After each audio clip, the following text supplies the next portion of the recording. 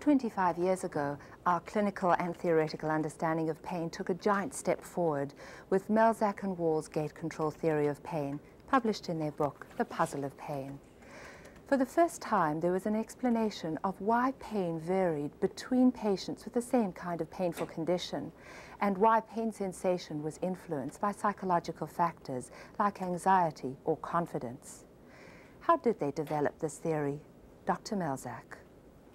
Well, you have to keep in mind that for centuries we've had the same ideas about pain. And these are summarized by Descartes' little man whose foot is in the flame. And Descartes' view of pain was that when you have an injury, that is like you're pulling the rope in a bell tower. You're pulling the rope at the bottom of the bell tower, the bell goes off at the top and alerts everybody that there's a fire. So what you conclude from that is that you have pain only when there is injury. You also conclude that the amount of pain you feel is proportional to the extent of the injury.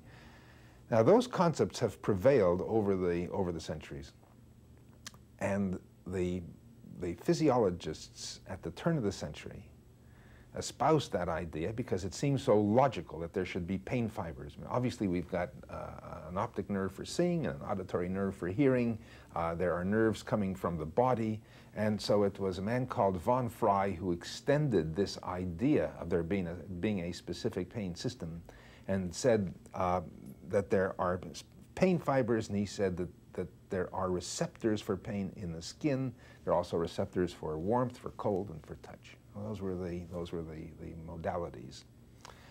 Well, the search was on then to find pain fibers, and people soon homed in on the small myelinated fibers and the C fibers. So if you record from a nerve, the nerve obviously is made up of fibers of different sizes, and it was decided that the very large fibers were touch fibers. The very largest ones were related to muscle sense and so forth, proprioception. But the small fibers were the ones that carried temperature and pain. So you have your A delta fibers, those are the small myelinated fibers, and the C fibers, which are unmyelinated. Those are the pain fibers. Then it was decided that a pathway in the spinal cord called the spinothalamic tract is the pain pathway. Then there was some debate about where in the brain is the center for pain, and Sir Henry Head said it's in the thalamus because people with lesions in certain parts of the thalamus do have pain. And so that really was the picture of a straight-through pathway. And again, very important to recognize that implicit in that story is the idea that when you have got pain, it means you've got an injury. If you have an injury, you're going to have pain, and the amount of pain you feel is proportional to the size of the injury. Well, all that we began to learn in the 1940s and 50s is wrong. It's not entirely wrong. It's wrong to the extent that people came to recognize that you can have pain with no injury. So here now we're very thoughtful physicians of various kinds, neurosurgeons especially, and neurologists, who said, look, here is somebody with low back pain. They're crippled with low back pain, and I cannot find anything. Taken x-rays, I've given this person the best physical examination I can. I find nothing. Then you had work, in contrast, you had work done by people like Harry Beecher, who was a superbly observant anesthesiologist, who said, look, 2 out of 3 men severely wounded in battle do not feel any pain. And if you offer them morphine for their pain, they tell you, I don't want any morphine because I am not in pain. So obviously the system is just a heck of a lot more complicated than injury being pain. So it's very important to realize that you've got sensory fibers that come into the spinal cord, and then there are cell bodies in the dorsal horns of the spinal cord that send their messages through fibers that go across the cord and go up to the brain. Those fibers, in part, comprise what is known as the spinothalamic tract. But there's a lot more that is sending, a lot more fibers in the spinal cord that send information or messages about pain up to the brain. In any case, what Pat Wall was looking at was an area between these incoming fibers and the cell bodies and their dendrites that receive these messages, that go to the brain. And in between is an area called the substantia gelatinosa. So Pat and I proposed then that the messages that come in from the body must somehow trickle through the substantia gelatinosa, and the substantia gelatinosa acts like a gate. So these messages coming in from the sensory fibers either activate these cells that send the messages to the brain, or they may not activate them. The gate can be open all the way, or it can be shut. So, for example, the men at the battlefront, their gates there are shut.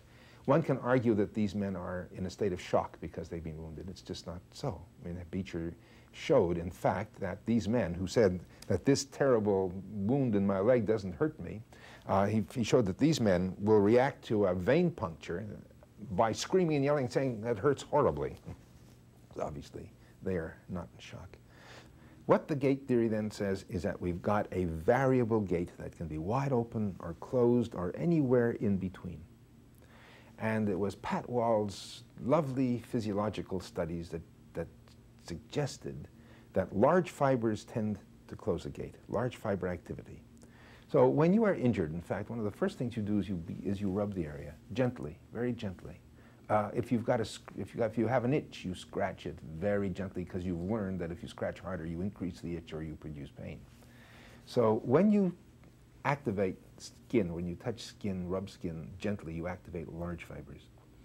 The more you squeeze it, the harder the pressure, the more you activate the small fibers. So we propose then that activating large fibers tends to close the gate, activating the small fibers opens the gate, and proposed a specific mechanism, very hypothetical, a mechanism by which the substantia gelatinosa does this. Now, when we say the gate is open, what we really mean is that the substantia gelatinosa is facilitating the flow of information up to the brain. When we say the gate's closed, we mean that the substantia gelatinosa inhibits the transmission of information from afferent fibers to the cells that send the messages up to the brain. Now, I also had to put in there, obviously, a major descending connection from the brain that can open or close the gate. That was purely speculative, but I knew darn well it absolutely had to be the case.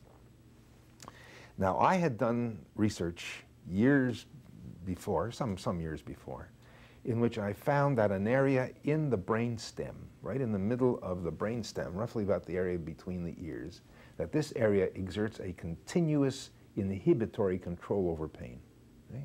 This is in the reticular formation, and it's called the periaqueductal gray, and the central tegmental tract that surrounds it, just around that area. It was discovered that by stimulating this area, you close the gate, but if you give naloxone, which is a morphine inhibitor, you somehow influence the effect, you prevent the pain decreasing effects of stimulating this area. So somehow there's morphine involved in this. Then it was discovered quite independently by two different groups, one in Germany and one in Japan, that if you squirt tiny amounts of morphine into that area between the ears, that periaqueductal gray area, that you also decrease the perception of pain. Then the question is, why on earth would there be receptors for morphine? So Kosterlitz and one of his students, Hughes, decided to look for morphine-like substances, and they found them. So people began to find receptors, say molecules on cell bodies that receive the morphine molecule. They found that the brain, as well as many other tissues in the body, produce morphine-like substances, which we now know as endorphins and enkephalins and dynorphins and so forth, all right? So that was this great discovery. Well, now what you've got is a gate which can be influenced by what's coming in from the body. You've got a gate that is influenced by what's coming down from the brain, coming down from the cortex, as well as from this controlling system. You've also got a way of explaining acupuncture, because when you put a needle in an acupuncture area, a proper area, you stick it in and twirl it to produce pain. When you use acupuncture for pain, you twirl the needle to produce pain. And that would activate that mechanism in the brain stem that would then send messages to close the gate to to injury-produced impulses coming from other areas. Then it was discovered that cells from the viscera, that nerve fibers coming from the viscera, impinge on those cells in the spinal cord that send messages from injury in the surface of the body. So now you have a mechanism for referred pain. Somebody has a heart attack, they tend very often to feel pain in the shoulder and the arm, not in the viscera, right? And so all of these stories, all these bits and pieces of the puzzle began to fall into place.